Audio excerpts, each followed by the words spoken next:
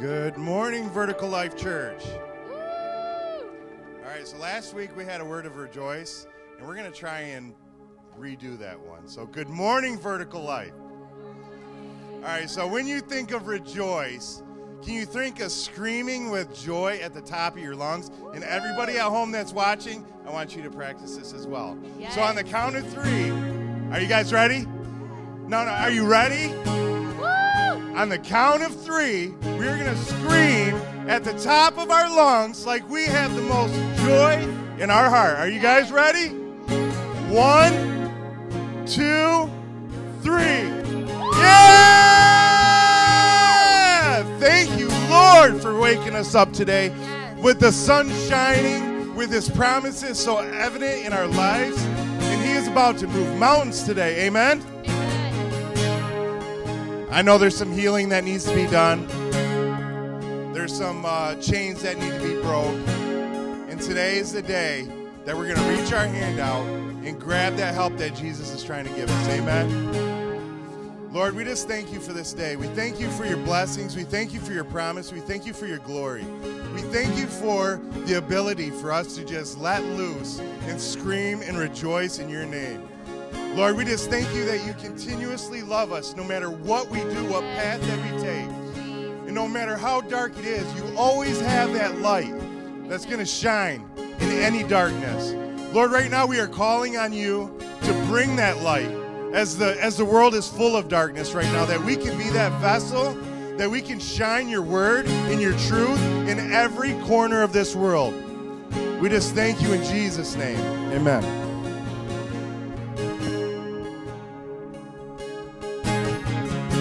Amen. I'm so happy to be here. My heart is rejoicing to gather with you all this morning. Thank you for being here. I just want to share a scripture with you before we get into our worship this morning, because it says everything we're going to sing about. And I just want to make sure that our hearts know what we're singing before we get into it, that we're in alignment with what the Word of God has to say about what happens when we worship. Psalm 149, verse 6 says, God's high and holy praises fill their mouths, for their shouted praises are their weapons of war. Amen? These warring weapons will bring vengeance upon every opposing force and every resistant power, to bind kings with chains and rulers with iron shackles. Praise-filled warriors will enforce the judgment doom decreed against their enemies. This is the glorious honor he gives to all of his godly. Hallelujah. Praise the Lord. There's a scripture in 2 Corinthians 10 that says we don't wage war like humans do. Instead, we use God's mighty weapons, our spiritual weapons. And one of those weapons is what we're about to do right now. And that's the power of worship, the power of praise, to tear down strongholds. Are you ready to see strongholds torn down today? Are you ready to find new freedom today? Amen, God. Oh, you're so great.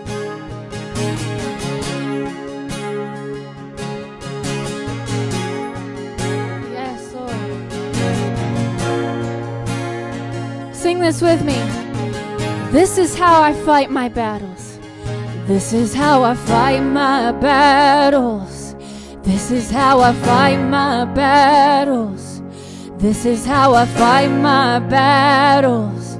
This is how, Spirit, fall on us, fight my battles.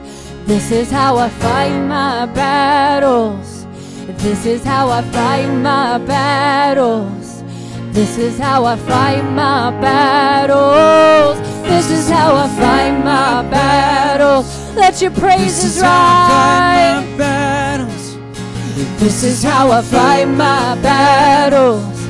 This is how we worship the Lord. This is how I fight my battles. This is how I fight my battles. This is how I fight my battles. This is how I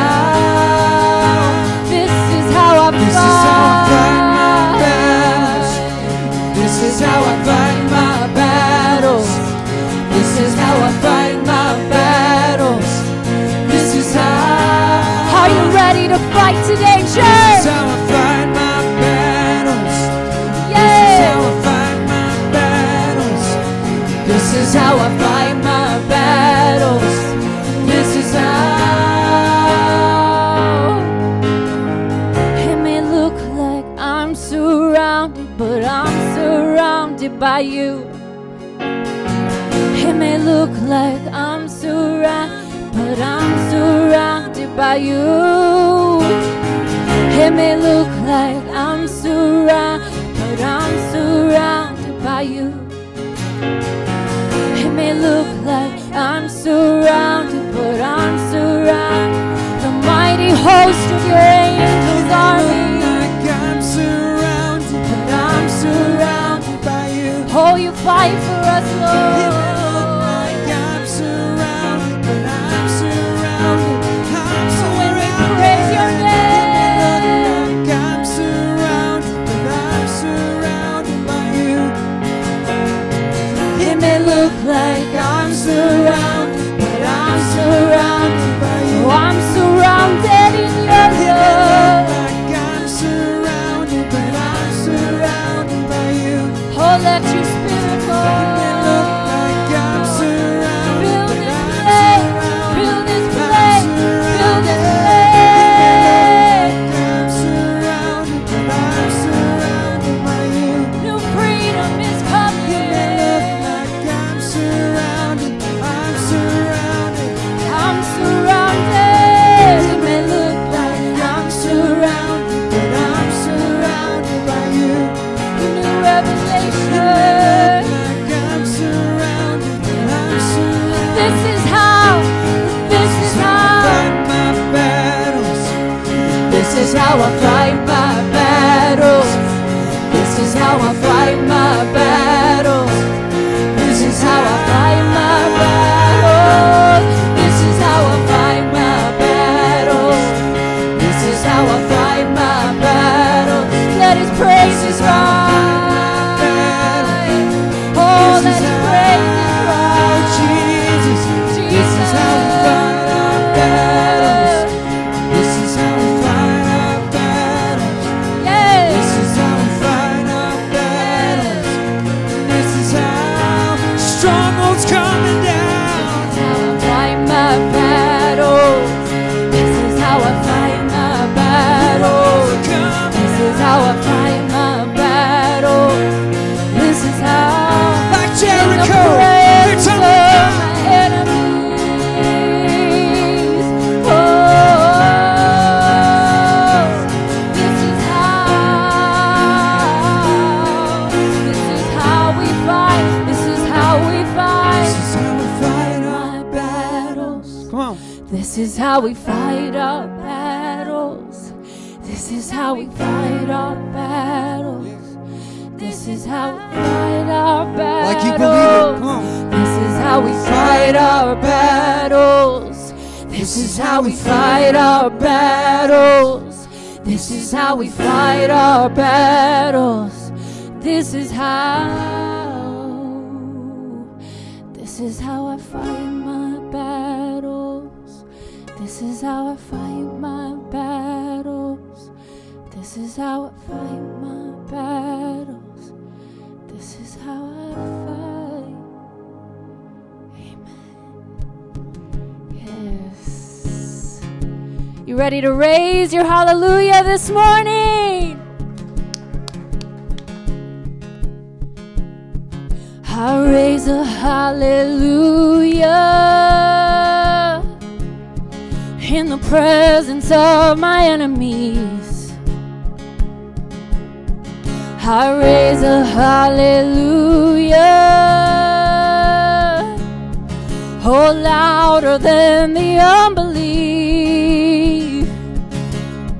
We raise a hallelujah. My weapon is a melody. Jesus, we raise our hallelujah. Oh, heaven comes to fight for me. Lift it up, church.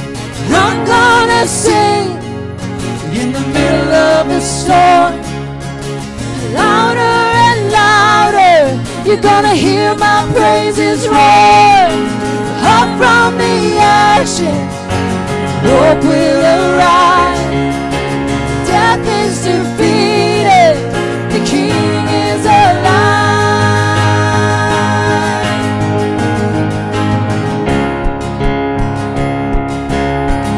Come on. I raise the hallelujah with everything inside of me. I raise a hallelujah. Oh, I will watch the darkness flee.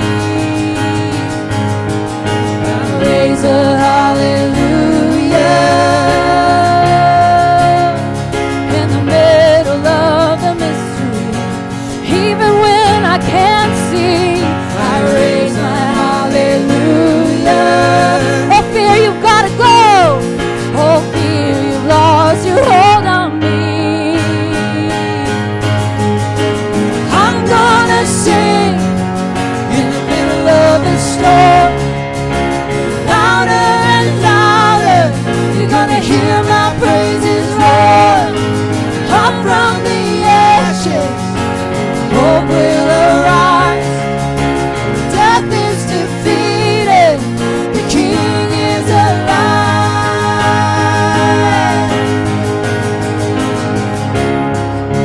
Sing it like you mean it today. Sing it like your life depends on it today, church. Sing a little louder. Oh, sing a little louder. Sing a little louder. Sing a little louder. Sing a little louder. Sing a little louder. Sing a little louder. Sing a little louder. Sing a little louder. In the presence of my enemy. Sing a little louder. Oh, louder than the unbelief. Sing a little louder. Our weapon is a melody. Sing a little louder. Oh, heaven comes to fight for me. Sing a little louder. Yes, in the presence of my enemy. Sing a little louder. Oh, louder than the unbelief. Sing a little louder. Our weapon is a melody. Sing a little louder. Heaven comes to fight for me. Sing a little louder. I'm gonna sing in the middle of the storm, louder and louder. You're gonna hear my praises roar up from the ashes. Hope will arise. Death is defeated. The King is alive. I'm gonna sing in the middle of the storm, louder and louder. You're gonna hear my praises roar up from the ashes. Hope will arise. Death is defeated. Our King is alive. Oh, Jesus.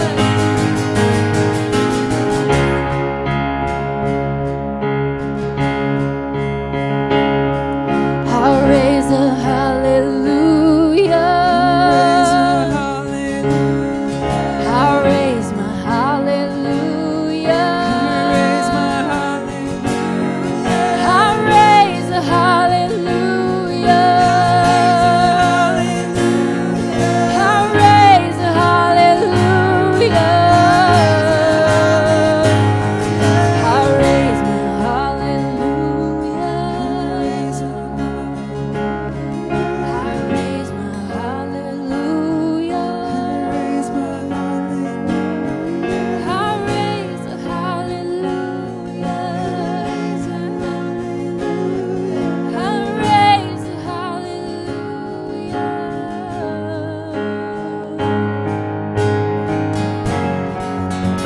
Amen. Amen. Let's give him praise. Hallelujah. Give him praise. Hallelujah. That word literally means to shout about like a madman, and I know that from this guy over here. He taught me that. So there can't be enough rejoicing in the house of God. Amen?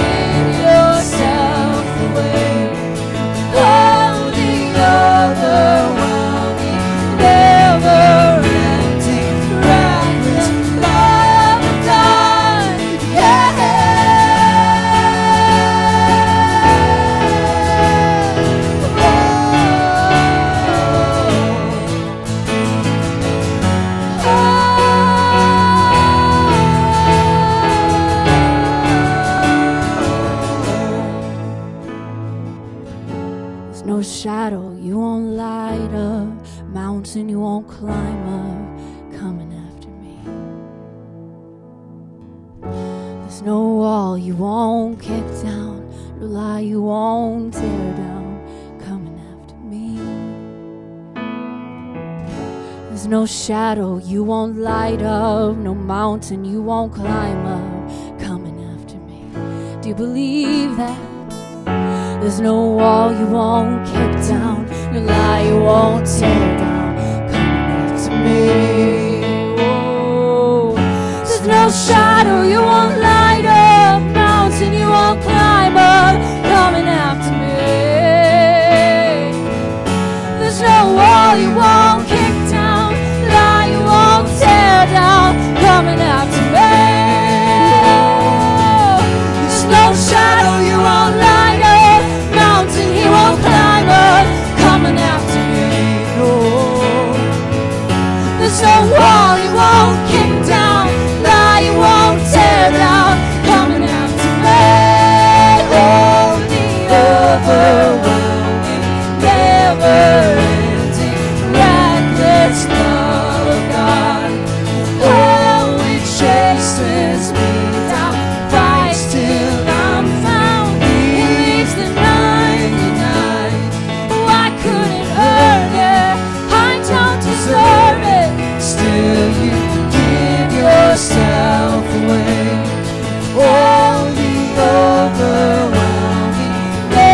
purity, reckless love of God.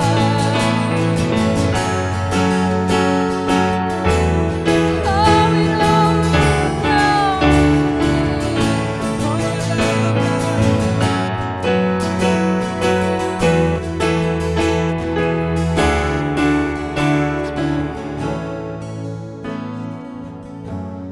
Lord, what is man that you would think of us? What is man that you would give up your throne?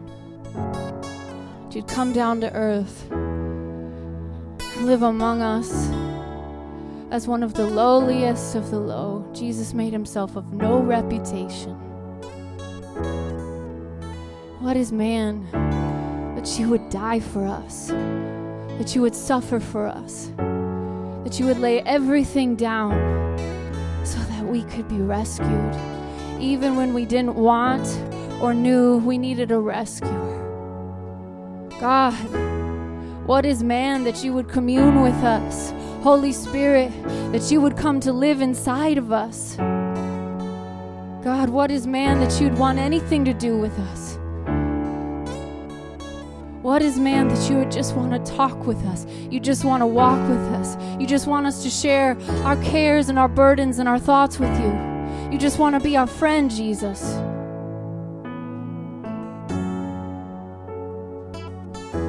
Oh, Lord. Thank you for looking down and believing that we are worth it. Even as your church, sometimes we don't feel worth it, God. That's not who you say we are.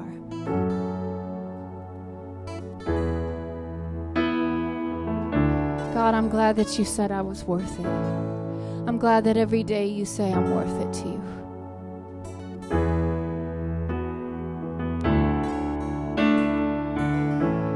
Break through today, God, with that truth of worthiness over your church today, God. The Lord has made you worthy. So strip off your old rags and be dressed in the robes of righteousness that He has for you today, because shame and guilt and condemnation have no place in the people of God. For whom the Son is set free is free indeed. You are free today.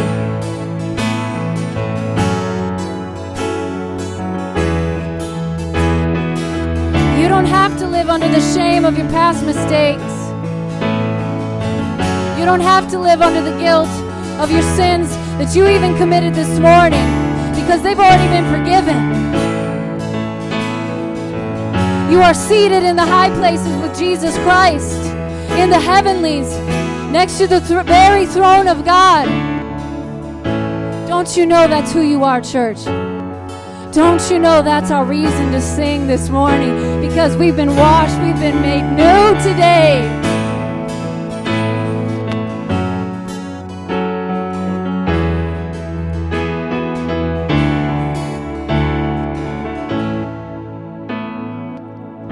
There's no shadow you won't light up, no mountain you won't climb up, coming after me. There's no wall you won't kick down, no lie you haven't torn down, coming after me. And you'll keep doing it. There's no shadow you won't light up, mountain you won't climb up, coming after me. Oh, you never stop. There's no wall you won't kick down, lie you won't tear down, coming out to me. Hopelessness, get out in the name of Jesus. Unbelief, get out in the name of Jesus. Doubt, you have to go in the name of Jesus.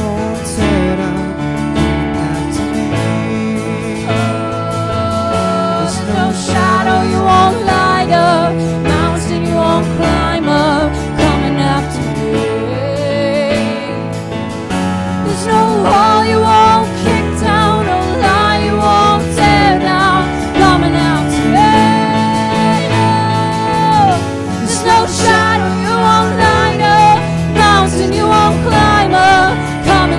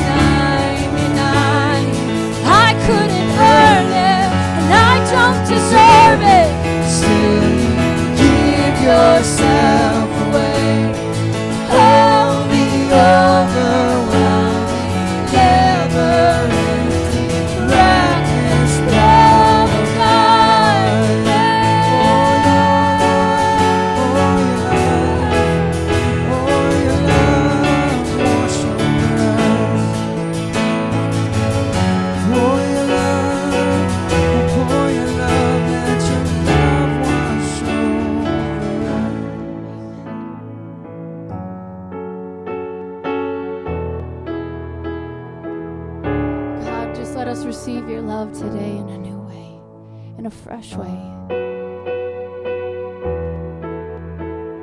Break off all of our unbelief, God, all of our doubt, all of our fear, everything that holds us back.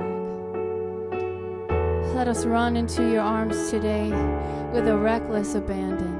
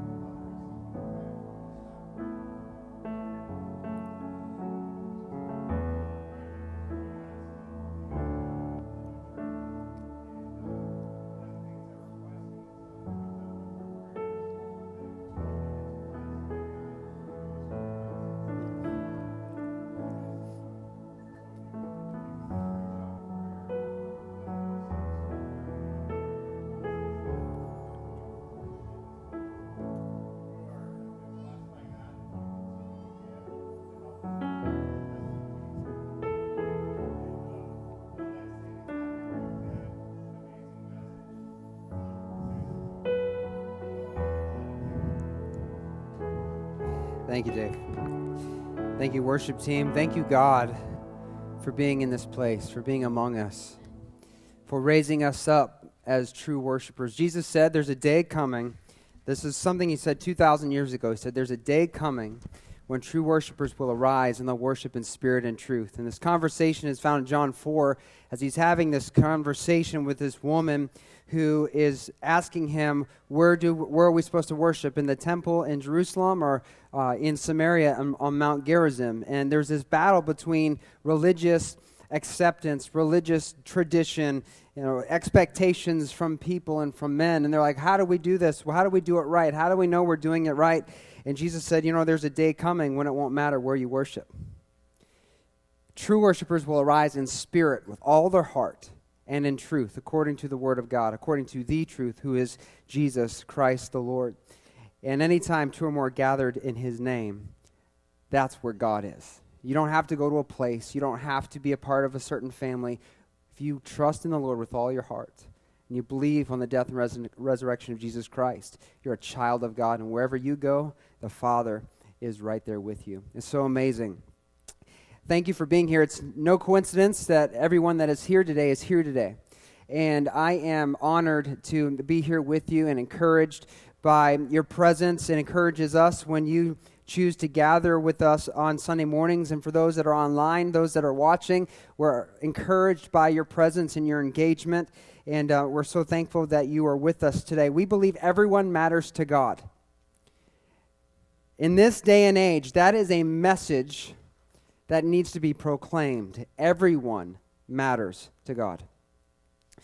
And there are various things going on in this world, which is why I believe this message in this series has come at just the right time. It's pertinent, especially in the times that we're living now, as we're talking about God's will to heal, that His plan, His will, His vision for the world is for the healing of the nations, that we'd be whole, mind, body, and soul. And He sent Jesus to unleash the catalytic event that would bring that vision into fruition. And this is something that is very near and dear to God's heart. And so I believe that now more than ever, believers need to arise and take their place in the kingdom of God.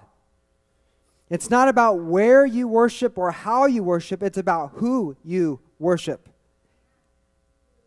And if he lives in you, that should be evident in your life. It should be on your lips. Just like my wife read in Psalm 149, let the praise of God be on their lips and a two-edged sword in their hand. But far too often we have believers who are tight-lipped. And we wonder why the world is the way it is. We have an enemy, we face an enemy that excels at division. If he can't divide the nation, he'll divide the church. If he can't divide the church, he'll divide your home. He's going to divide wherever he is. And that's why in Proverbs, the proverb says there are 7 things the Lord hates, one of which is someone who sows discord into a family. God hates division. That's why the Holy Spirit unites. He doesn't divide. One thing unites all of humanity: red and yellow, black and white. They are all precious in His sight. What unites us? It is the cross of Jesus Christ. It is the equal playing field. It's where the rich have to bow to, the impoverished, those who are in poverty and destitute, have to crawl to. It's the place we all have to gather in the same place to encounter a relationship with Jesus Christ. There's no division in the Lord. It's an equal playing field. Our enemy excels at division, discord, anger, hate, violence, everything he can do, Jesus said, to steal, kill, and destroy. This is all he wants to do. God created the earth. He created it and said it is good. And the enemy looked at it and says, well, I can do something about that.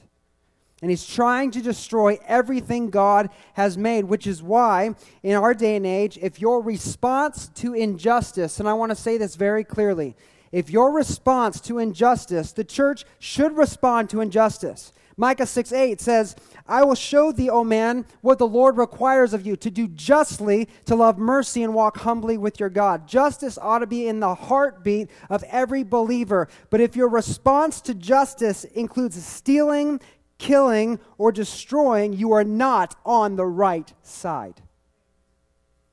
I will walk down a street with anyone standing up for justice, but the minute you side with the enemy, I am in opposition to you. Jesus said, pray for those who persecute you. Bless those that despitefully use you. Turn the other cheek. Our response to hate is not more hate. It is demonstrating the love of God as He proclaimed it through the gospel of Jesus Christ. Today we're getting to another area, really the last 2 of the 6 reasons why we've been discussing, why when we pray for healing, often people go unhealed, why God heals some and doesn't heal others.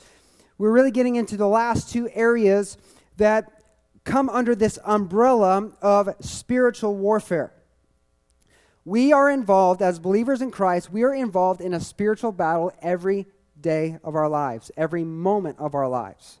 Ephesians 6:12, we wrestle not against flesh and blood. It's not people that are the problem. It's the person or the power behind the people that are the problem.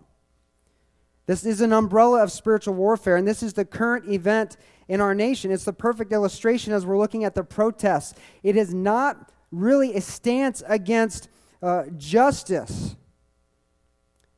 It is an evident reality, an evidential reality of the truth that if we're not walking in the truth, we will fall prey to anything. And this is why the enemy is a deceiver. He lies, he deceives, so he can lead us to our own demise. The enemy is sowing a lie and fueling a victim mentality, not just in one area of the culture, but in a lot of areas of the culture. This victim mentality that says, I've been wronged and I deserve more than I deserve. Americans keep themselves bound to the limits of this stronghold, this lie, holding back their success, as well as creating future enemies and people that aren't enemies. They're risking their lives to try to save yours. By and large, what we see in our world today, what has morphed from peaceful protests into violent fits of rage, all in the name of racism, what we see is really the reality of the lie of the enemy. It's a belief in systemic lies that sow nothing but fear, hate, and rebellion. The Bible teaches us in Romans, Paul tells us to respect authority. When our government is leading us, We have to recognize that God has placed them there. This is why it's a sin to decry your government. And I'm not saying we have to agree with everything they say, but it's just as wrong to talk bad about Trump as it was to talk about Barack Obama. It doesn't matter who's in the office. They're appointed there by God to exact his will in the nation. We are to respect, to honor those that are above us. And when they are leading us and it's not in conflict with God's will in the Word of God, we are to submit to the powers above. And the Bible tells us that if you commit a crime and you reap consequences for that crime, it's not injustice. It's merely the consequences of your actions. But our enemy would like to twist that and create falsehoods to create victims and fuel rage, hate, and division. Again, Ephesians 6:12 says we're fighting not against flesh and blood enemies, but against evil rulers. This is the reality behind the reality. If you're watching the news and you're seeing everything unfold, don't let your mind or your heart focus on an individual or a group. Let it focus on the one who's really in charge.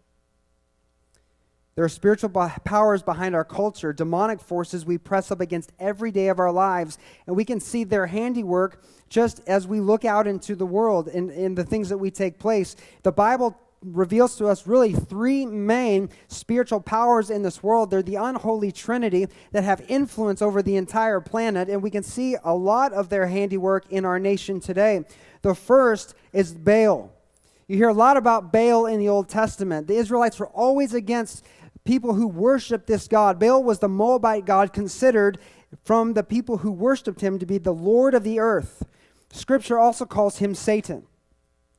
The Bible calls him by many names. In Ephesians chapter 2, verse 2, Paul writes to the church, he says, "You used to live in sin, just like the rest of the world, obeying the devil, the commanders of the powers in the unseen world. He is the spirit at work in the hearts of those who refuse to obey God." Another translation will call him the prince and power of the air. He is the commander. He is the top demonic force in the world. All other spirits are subject to him in the demonic realm. And he is the one who is the leader of those who are in rebellion against God, the prince and power of the air. He is the devil. In mythology, he is also called by other names, like Zeus and Thor, those popularly depicted in pop culture. But he is the ruler of the culture, master of the rebellious. He is the spirit behind the occult and the Antichrist. He is the adversary to Jesus, everything that opposes Christ the Lord. In 1 John 4:3, the Bible tells us there's a spirit of Antichrist. It's the spirit that blinds the minds of men to believe that Jesus never even existed or walked the earth. It's the spirit of Antichrist, and the devil is behind that belief system, that way of living. In Psalm 106, verse 28, it reveals that the devil is about the power behind those that are involved in the occult or the worship of the dead. He's the one that rules over the culture, leading it into opposition to God. You wonder why popular culture is anti-Christ or anti-God in just about every way. It's because the devil runs the media. The devil runs the culture. The second spirit subject to Baal is the god Molech. Molech is the spirit of hatred of children. And typified in the worship of Molech is the child sacrifice. People would throw their kids into the fire to worship this deity. He's the spirit behind abortion. Leviticus chapter 18, verse 21 talks about how the death of the innocent pollutes the land, and this spirit is leading our nation and the nations of the world to continue the child sacrifice, to pollute the land, to give power and authority of the land over to the enemy. And then the third ruler in culture is the goddess Asherah. It's the Babylonian Inanna, called the Queen of Heaven or the Queen Mother.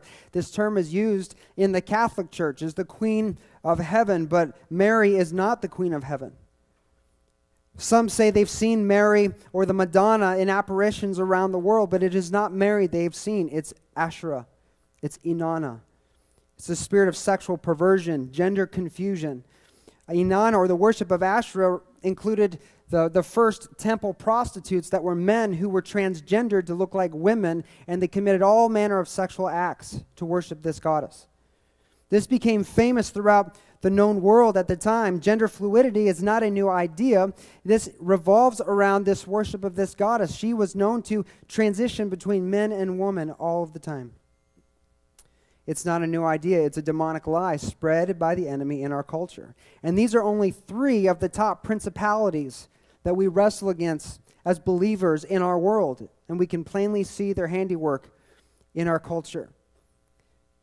But see, even though we wrestle against these 3 principalities, it's important as it pertains to healing, especially God's will for healing, is because God's will is not simply to heal your body. His desire is to heal the whole world. And one day Jesus is going to say, Daddy, enough is enough. Sound the trumpet. I'm going to set up the kingdom once and for all. And he's going to descend with the shout of the archangel. The dead in Christ will rise. The believers who are alive and remain will meet him in the air. And he is going to set up the kingdom of God triumphantly on the world for all eternity, putting an end to the reign of the unholy Trinity and every demonic spirit in the world. He's going to cast them into the lake of fire where they will be no more. Amen? What a day. But while we wait for that day of salvation, we live in this world, and we're told in Scripture that even though we live in the world, we're not to be a part of the world. 2 Corinthians chapter 6, verse 17, Paul says, therefore come out. Somebody say, come out. Come out from among unbelievers and separate yourselves from them, says the Lord. Don't touch their filthy things, and I will welcome you. God's will is not that we start a commune and just live to ourselves, because you can't share the gospel that way. But his writing here is saying, though you're in the culture, don't become part of the culture. Don't become so entangled that your entertainment glorifies the demonic powers that are ruling the world. Come out from among them. Romans 6:16 says, don't you realize you become a slave? Somebody say a slave. You become a slave to whatever you choose to obey. Not what is forced upon you, but what you choose to obey. We've talked in this series about agreement, about the authority we have in Christ, that whatever we bind is bound, whatever we permit is permitted. And if we choose to permit demonic influence in our lives, we will become slaves to that influence. You can be a slave to sin, which leads to death, or you can choose to obey God, which leads to righteous living. Your agreement with sin, with the devil, will determine what is your master. And there are many lies sown in our culture, in our world, that have taken root into our lives. These lies told to us by culture are whispered into our very minds from a very young age. And as we grow up, we believe them, giving them a powerful effect in our lives. And Paul says here, we become a slave to whatever we choose to obey. The perfect illustration of this is found in Amos chapter 3, verse 3. The prophet writes this, can 2 people walk together without agreeing on the direction? Can 2 people walk in the same direction without being in agreement in that direction? And the answer is no. Which is why if Jesus is heading this way and the culture is heading this way and your life mirrors more of this, you are not heading in the way of Christ. Your life is in disagreement with the Lord. When you enter into agreement with a lie, it's intended to do just that, to break you away from living a life in agreement with God's will and plan for your life and leading you down the path to destruction.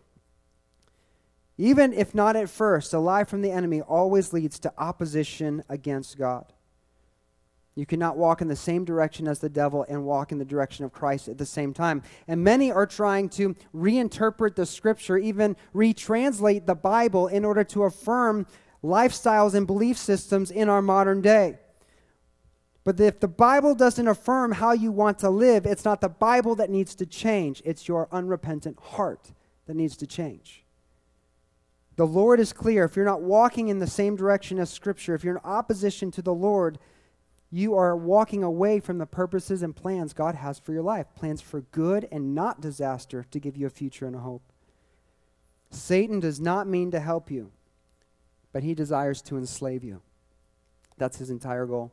John 8:31 through 32, Jesus writes as he's teaching his disciples. It says, Jesus said to the people who believed in him, "You are truly my disciples if you remain faithful to my teachings. And you will know the what? The truth, and the truth will set you free." It's in remaining, walking in agreement with the teachings of Christ, remaining in a heart connected to God, remaining in the truth that shows you're truly his disciple. And if you are walking in that truth, you will not only know it, but it will set you free. Set you free from what? The power and influence of the enemy. Remain faithful means remain in agreement. That's how we know the truth. John 12:35, Jesus says, "My light will shine for you just a little longer. Walk in the light while you can, so the darkness will not overtake you. Those who walk in the darkness cannot see where they are going." Jesus is the light, and as we walk in the light, we will dwell in the light. We'll see where we're going. We'll have clear vision. We'll be able to discern between good and evil, right and wrong, the things of God and the things of the world. Jesus leads to freedom. The truth leads to freedom. The world, the culture, leads to bondage and self-destruction.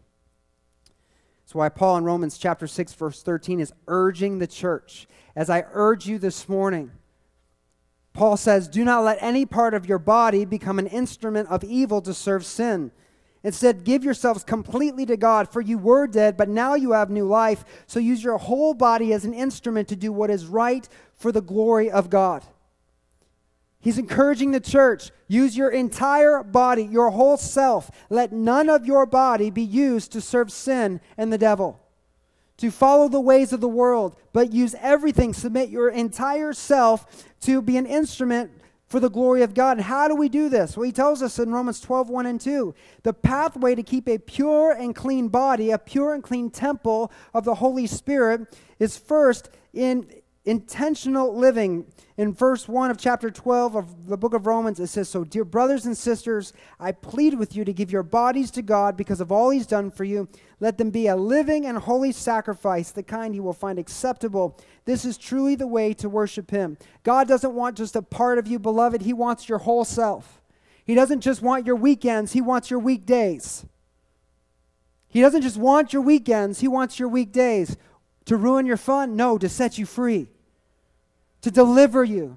So how do we give ourselves completely to God? He says in verse 2, don't copy. Somebody say copy. Somebody say the behavior. Somebody say the customs of this world. Do not copy the behavior and customs of this world. Why? Because the devil owns the world. Don't copy the devil, but be transformed into a new person by changing the way you think. Then, after your mind has been renewed, then you'll know God's will for you. It takes a process of renewal, a process of sanctification to get your mind and your heart in agreement with God. And as your mind goes, so will your body. As your heart goes, so will your whole self. That's why Solomon writes in the book of Proverbs, guard your heart above all else because it determines the course of your life. Be transformed by the renewing of your mind. You see, sanctification is not just a churchy word or just an agreement with facts. Sanctification is the renewing of the mind to break down the lies of the enemy that you've believed since you were a young child and replacing those lies with the truth so that you can then walk into the truth both physically, mentally, spiritually, and practically every aspect of your day. Philippians 2 verse 12, Paul says, "Dear friends, you've always followed my instructions when I was with you, and now that I'm away, it's even more important. Work hard to show the results of your salvation, obeying God with deep reverence and fear." Another translation will say, work out your own salvation with fear and trembling. This doesn't mean you can earn your salvation. What it means is that you need to guard yourself from being overtaken by the lies of the enemy. This is how strongholds are broken down. As you are walking with the Spirit, you will not fulfill the desires of the flesh. You will show the results in your life, evidence of your true salvation, of being born again. Guard your heart. Walk in the Spirit. Take authority. 2 Corinthians 10, 3 through 5. And we have a lot of scriptures we're looking at today, but these are important to get a solid theological, biblical framework of what we're talking about so that your faith can be steadfast and strong and you can smell the schemes of the enemy a mile away. 2 Corinthians 10, 3 through 5 says, we are human. My wife alluded to this verse earlier. It says, but we don't wage war as humans do. We don't pick up sticks and stones. We don't fire shots. What do we do as believers? We use God's mighty weapons, not worldly weapons, to knock down the strongholds of human reasoning and to destroy false arguments. We destroy every proud obstacle that keeps people from knowing God. We capture the rebellious thoughts and teach them to obey Christ. We tear down the strongholds, every false argument, every lie of the enemy, every which way the enemy has gotten man to feel like they are arrived or evolved that of God in themselves and makes them feel proud of themselves. We tear those things down with the truth so that we can set people free. We teach them to obey Christ. We capture the rebellious thoughts that the enemy has implanted, and we deliver them by teaching them the powerful truth of the Word of God. Remain faithful to Christ puts you in the truth. And if you remain in the truth will set you, what, beloved? Free. Tear down the strongholds. Wipe away the lies. Replace with the truth. This is the foundation. It's fundamental because of the issues we face in our culture and in the world. These are not just physical issues we face, but a lot of the physical issues we face are a result of spiritual issues. Why some people don't get healed when we pray for healing, reason number 5, is spiritual oppression. Spiritual oppression. The spiritual oppression or the power of the enemy, the strongholds in their lives go undiagnosed. You see, we often, like our medical society, we often end up treating the symptom before we even find a cure for the cause. Oh, I have a cold. Okay, well, get me that Benadryl, or get me that NyQuil, that good stuff. I'll inoculate my symptoms for a bit. I'll feel better for the moment. And what happens? The medicine wears off, and we go right back to the same struggle. It's the same spiritually. We can medicate symptoms, but until you take care of the cause, you're still going to struggle with the malady, with the issue.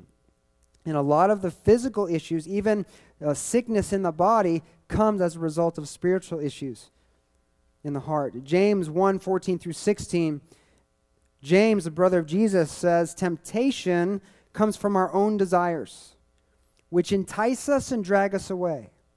These desires give birth to sinful actions, and when sin is allowed to grow, it gives birth to death. Our enemy is like a roaring lion seeking who he may devour. He is sniffing out his prey day in and day out. He is an enemy who's engaged with us in spiritual warfare. And like any enemy or any enemy combatant, he is studying his enemy, looking for weaknesses in their defense. He's looking for weaknesses in your defense, where he can weasel his way into your life.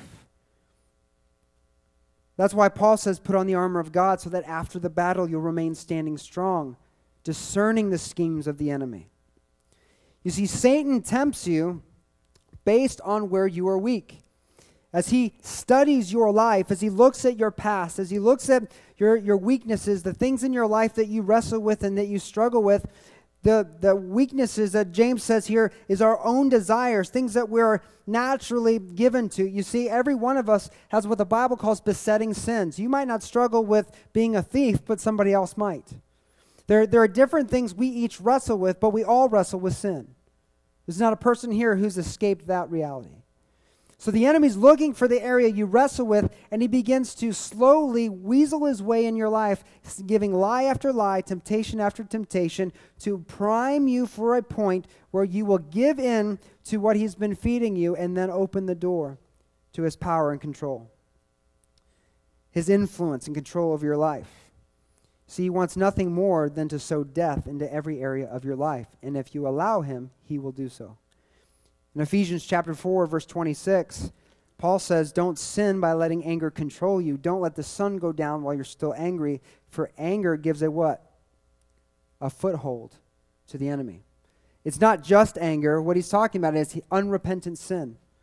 when you allow sinful desires, sinful actions, things to go unrepented of, unreconciled to the Father, when you don't make your relationships right, when you know you spoke out of line and you should apologize, but you just choose not to, or you did something in secret that you pray no one finds out about, and you just keep trying to hide it, all these unresolved issues in our lives open a door for the enemy to get a foothold. This is a military term that simply means to gain ground. If you look at a battle situation, every army is looking to gain ground. The more ground I gain in your life, the more chance I have to win the battle. And this is what the enemy is looking for. He's looking for an opportunity to gain ground, to get a foothold, to bring the attack. In Matthew 18, verse 34, Jesus is telling a parable to his disciples who asked him, how many times should we forgive? So when we think of sin, we often think of just the big ones, the things that we can see on the external. But our hearts are deceitfully wicked. No one knows how wicked they really are. And often we have sinfulness in our hearts that's unresolved and undealt with. And so Jesus is telling this parable to his disciples about forgiveness. And he goes into the story about this king who has this servant that owes a huge debt. He was about to sell his servant into slavery, to put him into prison until the debt could be repaid. And the servant cries out, "Oh, king, have mercy on me." And the king does, forgives him this massive debt that it'd be impossible for him to pay. But when he gets his freedom, he then goes to every other person that owes him a far more insignificant debt, and he sells all those people into prison until they could pay their debts. And when the king finds out about how this servant whose debt he forgave, this immense debt he forgave, was treating all the other people in his life, he brings him before him. And it says in verse 34 of Matthew 18, and the Lord was wroth and delivered him to the, what's that word? Tormentors. Till he should pay all that was due to him. And then as Jesus finishes this parable, he turns to his disciples. He looks at them square in the face and he says, so likewise shall my heavenly Father also do unto you, if ye from your hearts do not forgive not every one and their brother their trespasses. He's talking to Peter, the pinnacle foundation of the early church. He's saying, if you don't forgive, my Father in heaven will do the same to you. Is he literally saying he's going to call the cops if you don't forgive and have you thrown into prison? No, that's ridiculous. But what he is saying is, I'm going to turn you over to the tormentors. If the angels of heaven are ministering spirits to minister the good for the body of Christ, who are the tormentors? It's the devil. Demonic forces. Sin opens a door. It gives ground, it gives a foothold to the enemy to bring in oppression, to bring in dysfunction. The presence of unforgiveness and other sins licenses the enemy to torture your soul. That's why when you see someone who's a bitter person, no one wants to be around them, because that bitterness infects everyone connected to him. The enemy's not just content with taking you down, he wants to take everyone down in your life. And he will use the open door, the ground in your life, to sow destruction and dysfunction into other people's lives. It has a detrimental effect on your physical health. Repressed emotion, pain, stress, overwhelming stress, all of these things scientifically are proven to have a negative and detrimental effect on your body. So when we license the enemy to oppress us, to have power and influence in our lives through sin, through not walking in agreement with God in any area of our life, this brings about the number 6 reason why people don't get healed. It's closely tied to number 5. Not only do people not get healed because of oppression, but they don't get healed, number 6, because of our agreement with that oppression. The Bible tells us to confess our sins. Confess your sins to the Lord, and he's faithful and just to forgive you and cleanse you from all unrighteousness. If we choose not to confess, we want to hide all this stuff, then what happens? We stop being in agreement with the Word of God, and we start walking in agreement with what the devil is telling us. We believe the lies and fear over the truth that sets us free. And it gives power and influence to the enemy. Our agreement with the enemy and our choice to sin allow that sin to remain as a festering wound or an open door to spiritual oppression. And oppression manifests itself in many different ways. Sin happens in many different ways. James tells us that really sin happens in one of 2 ways: sins of omission and sins of commission. The things you do that you know that are wrong, and the things you neglect to do that you know that are right. If you choose to disobey God, you know that God doesn't want you to do it, and you do it anyway, it's sin. But if there's something good you know God wants to do, and you refrain from doing it, that is also sin. It's not just what you do, it's also what you refrain from when we violate the will of God. For instance, I'm going to make this real personal, and this is an area that I've struggled with my whole life. When you struggle with your weight or obesity. Obesity is an epidemic in our culture, in our nation. It's kind of funny, when we had a foreign exchange student, Natalia, stayed with us many years ago. We asked her, she's from Slovakia in Europe, and we asked her, what do the people in Slovakia think about Americans? And she didn't want to really tell us at first, and I was like, no, really, what do they think? And they think, well, we think Americans are fat and lazy. That's what her comment was. And we looked at kind of practically, and we're like, well, yeah, Americans are fat. And I don't know about lazy, but, obesity is an epidemic. I've struggled with weight my whole life. If you could go back and see pictures of me 10 years ago when we first came to Michigan, you'd be like, that is not the same dude. I looked like the Stay Puft Marshmallow Man Jr. And like I got stung by a bee and never took care of it. I don't understand. It shocks me. I have nightmares about those pictures. But what does this reveal? See, obesity can be caused by a glandular issue. It can play a role. But just when you research it, you just look practically, you'll never see a health-conscious person eating fast food multiple times a week. You'll never see a health-conscious person with a secret candy or junk food drawer that they dip into every day. You'll never see a healthy conscious person like stress eat without being conscious of what they're eating. Right? How ridiculous, how confusing is it to go to like the drive-thru, get the largest burger full of whatever that you can find. It's the most unhealthy sandwich or meal, but you order the extra large Diet Coke like you're doing something good. Diet Coke doesn't do anything for you. It doesn't offset the calories you're eating when you're smashing the unhealthy burger. But it's confusion. We think it's doing it, but it's not. It's confusion. The enemy has sown so many lies about our health. And obesity is just one of the areas. And Paul, the Bible talks to us about gluttony. Gluttony is a sin. Overindulgence is a sin. He says, whatever you're enslaved to, it's your master. And we'll be enslaved to nothing but Jesus Christ. And so there are things in Scripture that we just ignore and we deny because we don't want to deal with the issues and the problems. Like someone who develops lung cancer because they've smoked cigarettes their whole life. That's not persecution. That's a consequence of harming the body God gave you. There's realities. We agree with these realities, and then we get the consequence and we think God's not there. No, this is a consequence to the agreement, to the lie that you believed from the enemy long ago. We deal with these types of consequences all the time, these realities, these strongholds. You see, being overweight is not an issue with being heavy. It's an issue of addiction, depression, compulsion. God says in Philippians 3:19 of idolatrous worship, it says their God is their stomach, their belly, only thinking about the things they crave. It's an issue of anxiety, condemnation, guilt, and shame. All of these are spiritual issues. Solve the spiritual issue, solve the weight problem. God wants to free you. There are many spiritual influences working together to keep people in a state of self-destruction. It is how the enemy works in the life of people, and especially the body of Christ. There are generational curses, things that have come down the family line because of stuff opened up in a family that can be stopped, can be undone. But when, rather than standing against it, we just accept it as the way we are in this family, then that continues to perpetrate dysfunction in the life of your family. Abuse and criticism doesn't have to continue down the family line when the children in the family stand up and say, no more. There are many examples in Scripture of how demons and evil spirits manifest and what type of influence and control they exert over a person. And we're going to go through this quickly because we don't have time to dig into every one of these, but I'm going to list them here for you. These notes are also in the YouVersion Bible app notes, so if you want to refer back, you should be able to do that later today.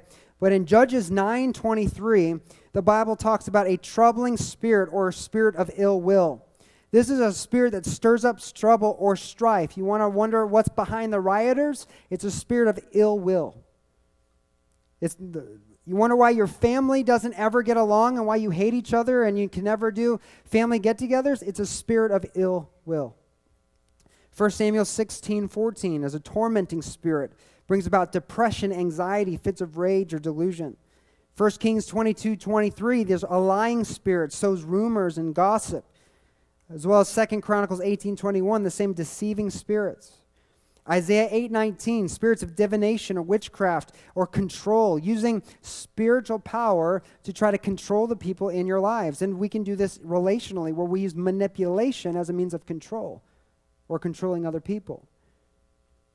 Isaiah 19:14 is a spirit of foolishness, a person who lacks godly wisdom or makes foolish decisions over and over again, a pattern of bringing difficulty into their life and not blessing. Isaiah 29:10, a spirit of deep sleep. This one worries me probably more than most of these. It's this deep sleep spirit stifles your ability to hear from God and gain revelation from the Lord. It makes you spiritually apathetic. You ever get into a place where you just don't care about the things of God? Well, it's possible that there's a spirit of deep sleep in your life. Ezekiel 23 verse 8, a spirit of prostitution. This is physical unfaithfulness or spiritual unfaithfulness. It works against people and their commitment to God. Zechariah 13:2 is a spirit of impurity, uncleanness, sexual or religious impurity, a religious spirit that leads people into idolatry or not the worship of the Lord. You can see this in greed and covetousness. Matthew 10:1 are evil spirits and unclean spirits that bring about diseases. Mark 1:26, there's a spirit of convulsions or seizures. Mark 3:11 is a stumbling spirit or shrieking, just shrieking out of nowhere. It could be connected with other mental illnesses we're aware of. Mark 5:8 talks about grouping spirits that bring about an intense stronghold in a person's life. It could be responsible for multiple personality disorder or insanity, where all the different spirits work together to bring about a destructive end in a person's life. Mark 9:17 through 25 is a deaf and dumb spirit. Prevents them to hear, to speak. This could have connections to a condition we have in our day that's up in the focus of everybody's life in the realm of autism. Luke 7:21, spirits of infirmity and sickness and disease. Luke 8:2, evil spirits connected with disease. Luke 8:29, spirit of power and control. There are some spirits that enhance the ability in people to do supernatural things, like feats of strength, intelligence, and other areas. They're not just born that way. There's a demonic presence that's giving them that power. 2 Timothy 1:7, spirits of fear and anxiety or timidity or intimidation, a lack of boldness. 1 John 4:3, it's a spirit of unbelief or the spirit of Antichrist. And these are just some and not all. The Bible doesn't give us a list of everything the demonic realm does. This is just some. And we can see this in every area of our life. We can see in Scripture that when the enemy has a foothold, he can manifest his presence in our lives in subtle but yet significant ways. And not just in the realm of mental illness, but also physical illness. One of the lies that our enemy has sown into the body of Christ, and many are caught up in this lie who believe that just because they have a relationship with Jesus, that the enemy cannot touch them. But that is far from the truth. This is why many go unhealed, because they're praying for the healing, but they're not dealing with the cause of the problem. There are often times where we pray and we pray and pray, nothing happens. But then the revelation of the Spirit gives us the spiritual cause. We're able to deal with that, and then the healing can come. I had a person I was ministering to, my wife and I were ministering to, and I went over to their house one day. We prayed for something like 6 hours. It was intense. And at the end of that time period, that person was delivered of a spiritual oppression. It was evident that they were delivered. But they were experiencing a manner of different health issues. But since we had victory there, I'm thinking, well, let's pray for other areas. And they had a tumor just under the skin, a swelling that you could feel. And so I put my hand on the tumor, and I prayed in the name of Jesus, and the thing popped in my hand. They were facing surgery. And when they went to the doctor couldn't find it. God healed them like this. It's amazing. But why did that happen? It's because the power behind the sickness was dealt with. Before, we could have prayed and prayed and prayed, and it wasn't dealt with. The question is, does that mean the name of Jesus has no power? No, it just means the will of that person was still in agreement with what the enemy was doing in their life. And when that will was broken, that agreement, that license was torn up, was shredded, the power of the enemy was broken, then God's healing power could do his work. 2 Corinthians chapter 11, verses 3 through 4, Paul is talking to the church about this very issue. He says, I'm afraid that as the serpent deceived Eve by his cunning, your thoughts will be led astray from your sincere and pure devotion to Christ. We need, as the body of Christ, a sincere and pure devotion to our Lord and Savior Jesus. The enemy's trying to lead us astray. And he says here, I believe that if someone comes and proclaims another Jesus, a false Christ, another religion, might have Jesus' name on it, but not the Jesus that we know. He says, I believe that someone that preaches that you would receive them, then other than the one we proclaimed, or that you might receive. That word receive means to take by the hand, or take upon yourself, or take in order to carry away. Verse 4, if someone comes and proclaims another Jesus than the one we proclaimed, or if you receive a different, what's that word? It's spirit. You receive a different spirit from the one you received. When do you receive the Holy Spirit? Well, he seals you when you accept Jesus Christ as your Lord and Savior. He comes upon you when he anoints you with power. But here Paul is saying there's a time where you could receive another spirit. When is that? When you've been led astray. You could accept a different gospel, a falsehood, a lie, a message than from the one you accepted. And what is the revelation of this acceptance? He finishes, he says, because you put up with it readily enough. You've been preached, you've been sown a lie, you've been given another spirit, and you have put up with it, or you've accepted it and you've agreed with it. And he's talking to the Corinthian church because they were so zealous for revelation that they were so open-minded that their brain had fallen out. They were looking for revelation and for supernatural experiences in every possible way, and they were so eager for the supernatural that they were willing to sacrifice the truth they had already believed. And he was rebuking them for being willing to walk away from the true Christ, the true gospel, the true Holy Spirit, the true way to freedom, and receive falsehoods and seducing spirits and demonic influence. This is why one of the gifts of the Holy Spirit is a spirit of discerning of spirits, so we can see and smell the schemes of the enemy a mile away and run for the hills or stand our ground. See, another term for sanctification in our day is the term inner healing. And Paul describes this inner healing process and encourages all believers to be actively involved in it. 2 Corinthians 7:1, he says, because we have these promises, dear friends, let us, read this with me, let us cleanse ourselves from everything that can defile our body or spirit, and let us work toward complete holiness because we fear God. Let us, this is encouraging. He's saying, do this. Work toward complete holiness. How do we do that? We cleanse our body, we cleanse our spirit. This is our mind, will, and emotions. We cleanse ourselves from everything that can defile. What can defile? Anything that's in agreement with the enemy. Anything in our lives that is out of the will of God. That's how we work toward complete cleansing, complete holiness. And see, the struggle we have today, especially in the church, we talked about this as we talked about faith and growing in our faith, is many believers get in their spiritual lives to this place where they believe that they've kind of arrived spiritually and there's no more growth yet that they need to have. There's nothing else that they need to do. So they stop growing, they stop cleansing, and they continue just to put up with or accept the things in their lives that just aren't right. And it's an open door to the enemy. They accept the fear, the anxiety, the depression, the timidity, the infirmity, the sickness, rather than continuing to partner with Jesus until their broken hearts are mended and they're able to walk free from the oppression that the enemy has been sowing into their lives and to their family for generations. So if we're seeking healing, or we know someone that needs to be healed and the healing isn't coming, you've prayed and prayed and prayed and nothing has happened, chances are there's a spiritual component that needs to be dealt with first.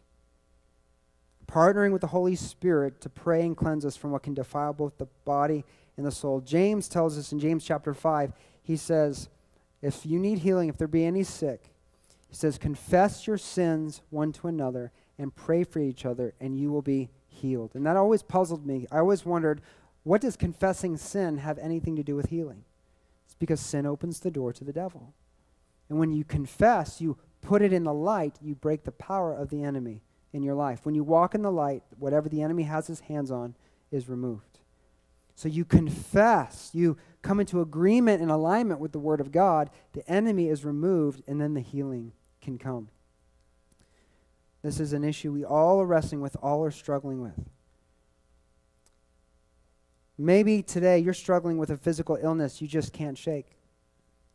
I want to encourage you that there is healing and breakthrough pronounced by our Lord and Savior Jesus Christ. You believe that? Amen. But maybe He's just waiting for you to come out of agreement with some things, some stuff in your life you've been holding on to confess your sins, to confess the issues, to lay your burdens down at His feet. See, Jesus said, come to me, all you who are heavy burdened, and I will give you rest. That's not just poetic language. Sin creates burden.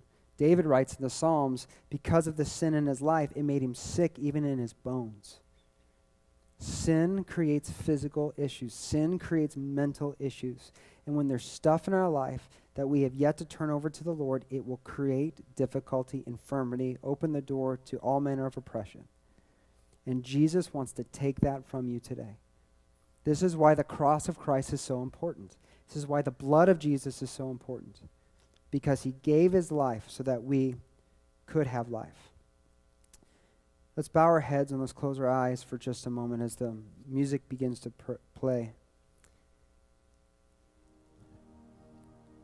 The Lord is with us. The Lord is doing a work even now. There's a reason why that you've come here today. There's a reason why this message was preached today. It's not to condemn, it's not to invoke fear, it's to help us realign our lives, to get us out of the world. Though we might be in the world, it's to pull us out of the world and to put us on the path of righteousness, to get us out of the shadows and into the light.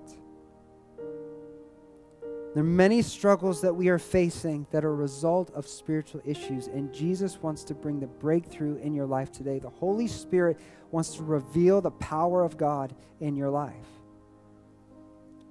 But that will not come until you come into agreement with what God wants for you.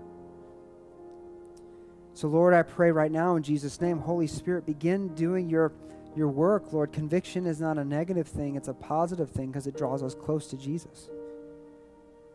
So, Lord, search our hearts, know our wicked thoughts, point out any wicked way in us, and lead us on the path of everlasting.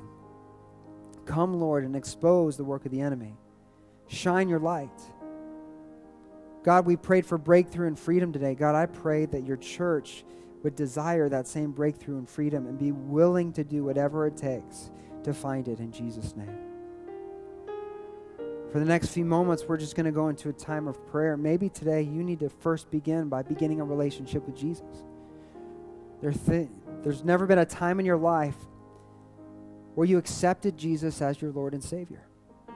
Where you say, God, I know I've made mistakes, and I know there are things in my life that aren't right, but I trust and believe that you love me and that Jesus gave His life for me, and I want to receive that gift. I want to begin a relationship with you and find the reason why I was created. I want to discover why I was created. And today I want to give you my life. If you're here today and you've never made that decision, I just want to lead you in a prayer right where you are.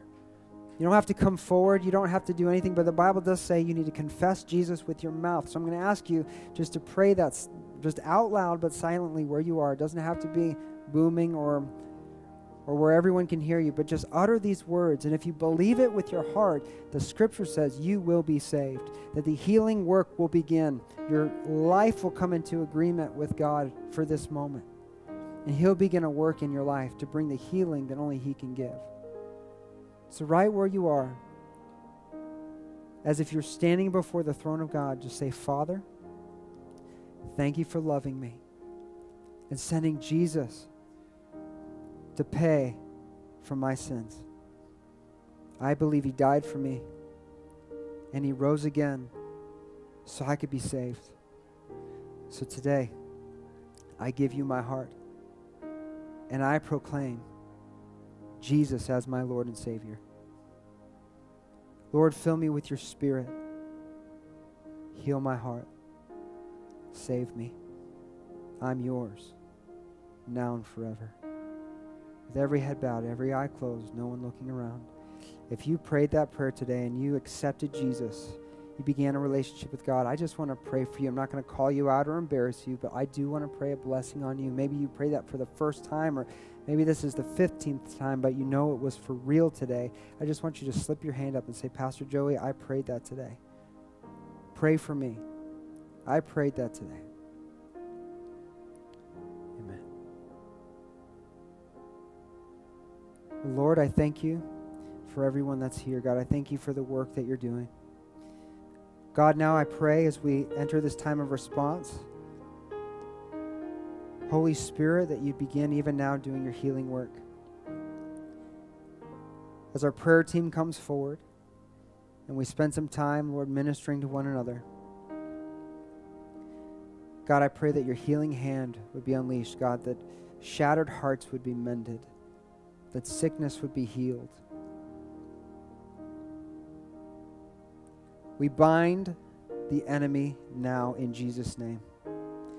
I bind every spirit of distraction, every spirit of slumber, every spirit that has come against the body of Jesus, the body of Christ. I pray against every troubling spirit, tormenting spirit, lying spirit, deceiving spirits of witchcraft. I bind every spirit of foolishness, every spirit of prostitution and impurity, every spirit of uncleanness, every spirit of infirmity, every spirit of power and control. I bind every spirit of fear and anxiety and timidity. I bind every spirit of unbelief in Jesus' name. And by his power and by his blood, I proclaim today your hold on the body of Christ is no more. Those that have come to find Jesus, and Jesus is going to do a freeing work. And so now I command you to release their mind, will, and emotions, to leave this place in Jesus' name. And you will not hinder the work of God in the name of Jesus. Holy Spirit, I pray right now that you descend and dismiss your angels from heaven to come and battle on behalf of your people. God, I pray in Jesus' name, Lord, that you'd set up a stronghold right here of a heavenly and divine protection. God, that your Spirit would have freedom to work and move in the hearts of the people here. God, that no more would we agree with what the enemy's been saying, that we wouldn't buy his advertisement anymore, that we'd come out of agreement, that we wouldn't obsess with culture, but we'd obsess with the cross, that we wouldn't live for the moment, but we live for the mission of the church, which is to spread the gospel and pull those in darkness into the light. We just lift you high from this moment in Jesus' name. Amen. If God is doing a work in your heart and you need to come forward for prayer, we encourage you now to come and pray. And we've got people down here to minister with you. We're going to spend some time in prayer. And then when we're done praying, we'll receive the Lord's Supper. If you remain in your seat, I ask you to pray along with those that are praying down front. If you have a testimony to share, then there's a microphone down front. We encourage you to come and share a testimony to encourage our faith. But right now, for the next few moments, you come. If you're struggling with depression, come. If you're struggling with fear, anxiety, come. If you're struggling with thoughts of suicide, come on. If you're struggling with any form of sickness, anything, come. The cross is powerful enough. The name of Jesus is powerful enough. Last week, we had someone wheeled down in a wheelchair. They left walking. And today, when I checked up this week, they haven't even taken a pain pill. So praise the Lord. God is a healer, and he heals. In Jesus' name, we encourage you, come. Come on, don't wait. Don't agree with that lie anymore. Don't agree with what the enemy's been selling you. The devil is a liar. When you agree with the lie, you empower the liar. So you come. In Jesus' name. I have a wonderful thing that happened to me one Sunday. Before Tony and Joey laid their hands on me, I had multi-level degenerative disc disease from my neck to my tailbone. Now it is gone completely. And I used to be in severe pain. Now I have none whatsoever. And thank you, Teresa. Praise God. He's a healer. It's nothing too big, nothing too small. Maybe your marriage needs a touch from the Lord. Maybe you have a child that doesn't have a relationship with the Lord, or a relative or a friend or a coworker. Come on. There's too many things to pray for the church to be still. You come.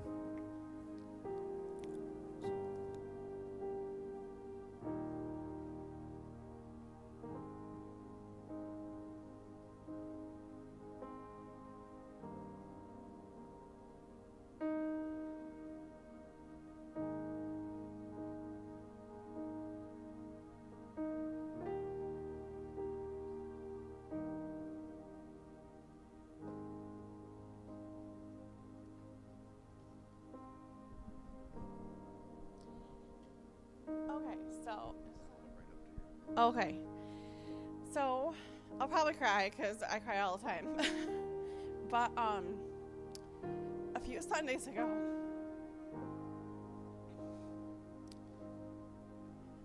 I received a really lengthy message from a friend, and I seen it and I was like, oh, I don't know if I could read this right now, because I knew it was pretty serious and deep and very long.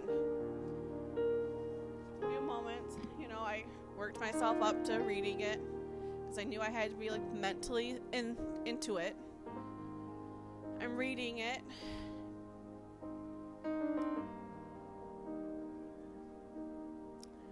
My husband asked me, well, what did she have to say?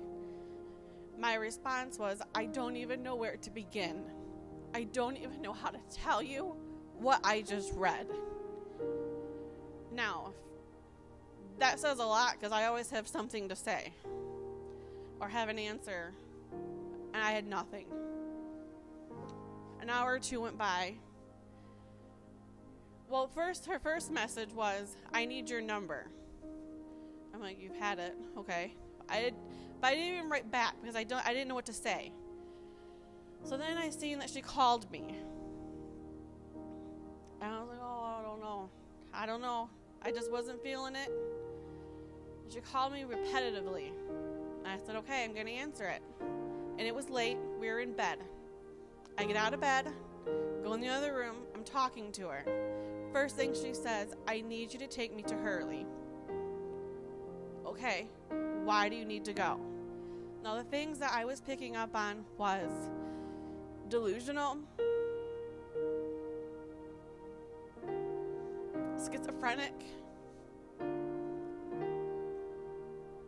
and being tormented by the enemy. I'm talking to her. I'm like, oh man, I need to get a hold of her mom. Now, I haven't talked to her or seen her in years. I get a hold of her mom. It's 10 o'clock at night. I'm like, what is going on with Amy? She validates everything that she's sharing with me.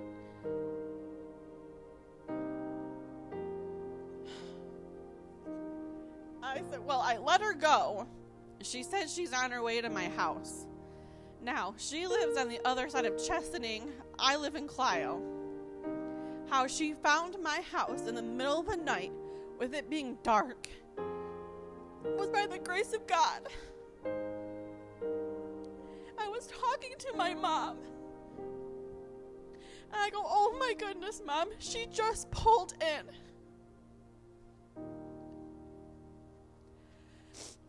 I meet her out in the driveway. I instantly see, yeah, she needs to go to Hurley. I told her, Mom, if she shows up, I'll take her. The intent was to get her admitted for mental health. I'm playing along with all of her theories and everything that the government's after her is what she's thinking. The security in her car is the government spying on her. I mean, I've never experienced such crazy. So we're driving down the road. I get her there. She starts feeling calmer. She's better. I'm praying because I'm thinking, oh, how am I going to let them see that she needs psychiatric help?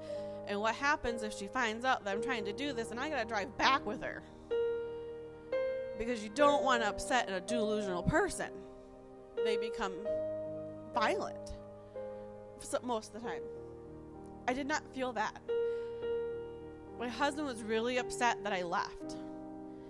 He just worries about everything, especially when it comes to me and the kids.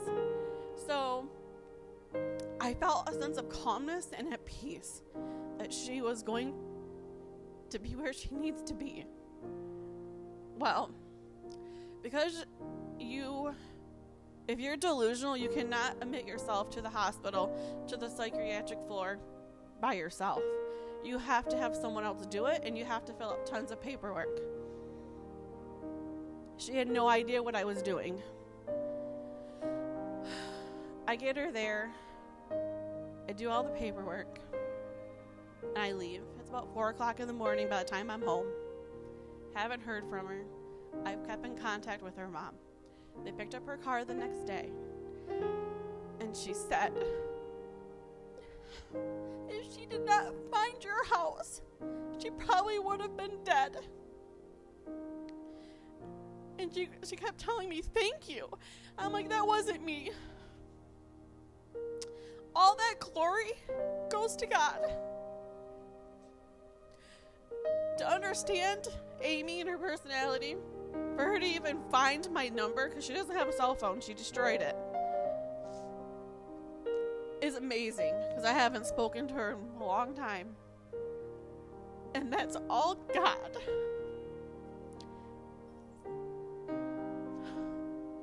So I would like for us as a church to continue to pray for her. She is home.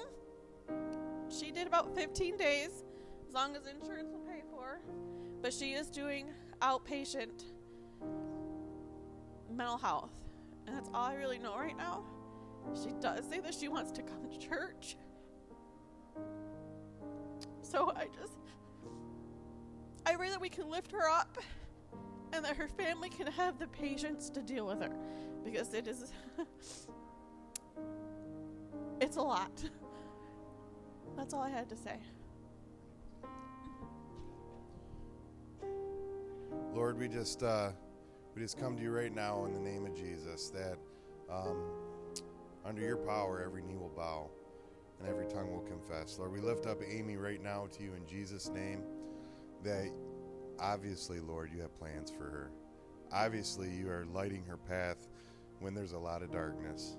And obviously, Lord, you are in full control.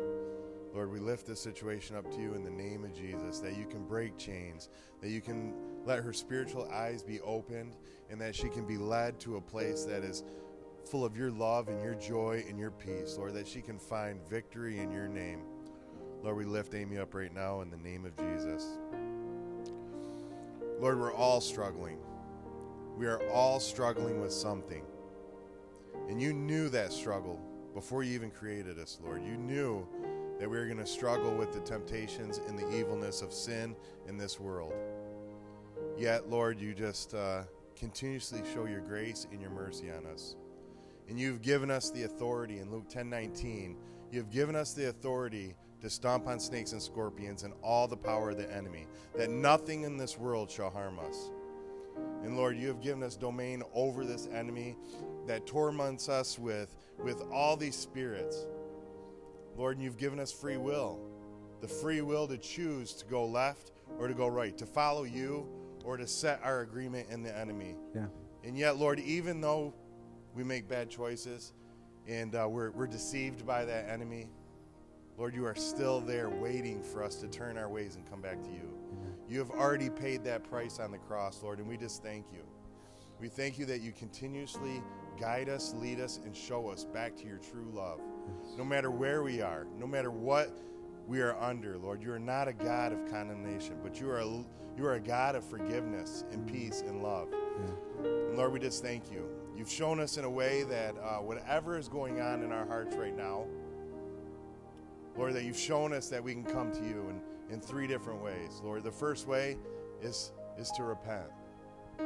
Right now, Lord, we repent for whatever is striving in our life right now, whatever that pain is, that we know we've taken our eyes off of you and went the wrong direction, what we've allowed the enemy to take control of, Lord. We repent of that right now. And then we turn to the enemy. We say, enemy, you have controlled this part of my life for way too long. And we do not have to live with this.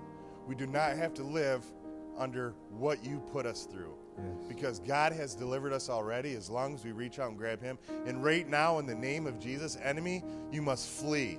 Yes. I release whatever control you have in this part of my life over. Any contract that I've signed, I break right now in the name of Jesus. Lord, we just come back to you and just say, fill us. Fill us with your spirit. That if we've been struggling with this item for so long, Lord, that sometimes it's scary and we don't know how to release it. Yeah. Because we're old enough to think that that's part of us, and that is not true. Yeah. So right now, as we break those chains and as we break that contract with the enemy, we ask that you come in and fill us with your spirit, overflowing us, Lord, that there's no room for this enemy to take control any longer, that our eyes will always stay focused on you. Lord, you have just given us every ability to turn back to you, and we do that right now, and we do that with thanksgiving and love. In Jesus' name. Amen.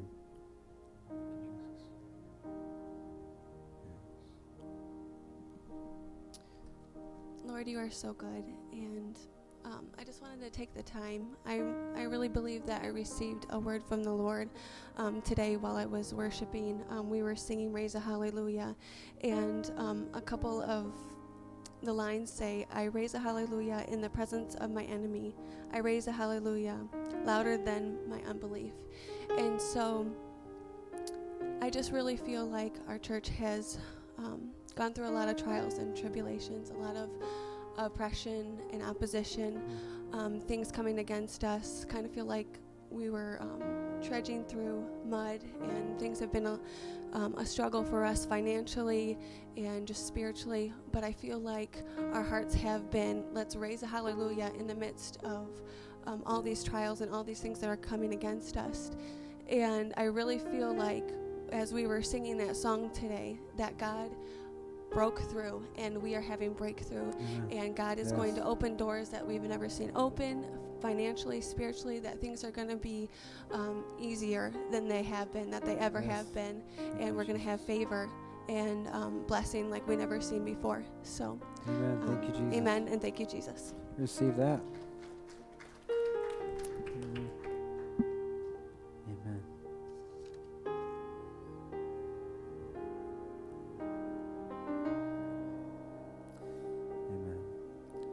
We're going to move to conclude our service with the Lord's Supper.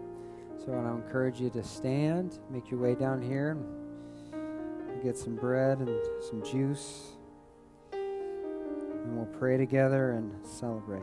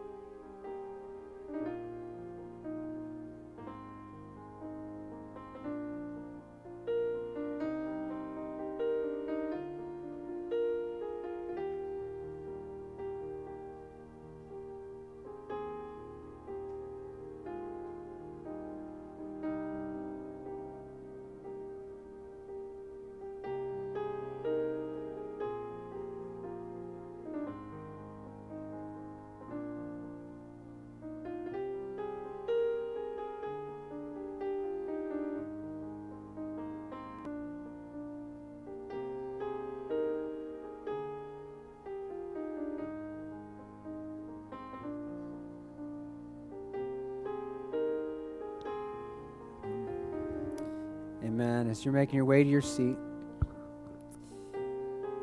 we just want to pray and bless the body and the blood of Christ, because it's his body and blood that makes healing possible. Lord, we thank you in Jesus' name for who you are. You are Jehovah Rapha, the God who heals. You are Jehovah Jireh, the God who provides. And you provided Jesus so that you could then heal us. And God, we just thank you that it's not just a healing in eternity, but we can walk in that even now in the present time. So God, as we eat this bread and drink this cup, as we celebrate what you accomplished on the cross and look forward to what you're going to do in eternity, as you come back and set up your kingdom, God, as we celebrate the truth and promises of your holy word, God, I pray that the power of the enemy would break now in Jesus' name, that the body would bring the cleansing, and the blood would fill us with that spiritual life and the power of the Spirit to walk in authority over everything that he would come bring against us, that we would discern the lies, we'd walk in the truth. God, bless our families, bless our friendships, our relationships. God, bless us, not because we deserve it, but because we're hungry for more of you. Bless us with your presence, for it is the greatest treasure that we can hope to enjoy. We ask you now in Jesus' name, amen. Let's eat, let's drink.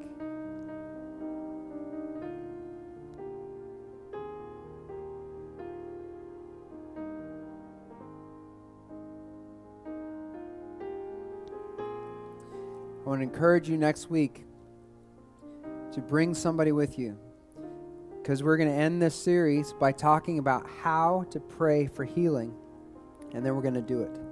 And we're going to watch God work and move. And so I just want to encourage you that this is the inheritance of the children of the Lord. And so as we've talked about ways that get in the way, we now can discern how to heal as we look at the ways Jesus healed and the way the disciples healed, to encourage us to walk this out. So I want to encourage you to do that. I'm going to bless you with blessing of the Lord. May the Lord bless you and keep you. May his face shine upon you and give you his peace. And that next week you come with a testimony to share. In Jesus' name, amen. Thank you, guys. We'll see you next week.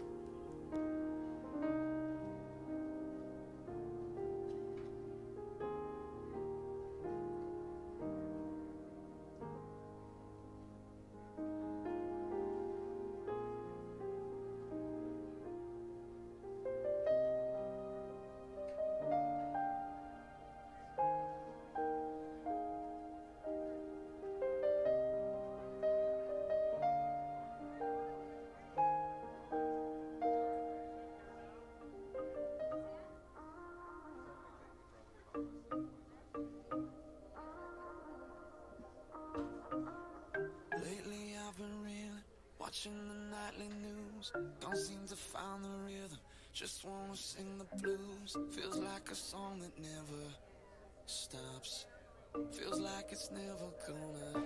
Gotta get that fire back in my bones, before my heart turns into stone. So when somebody please pass the megaphone, I'll shout it on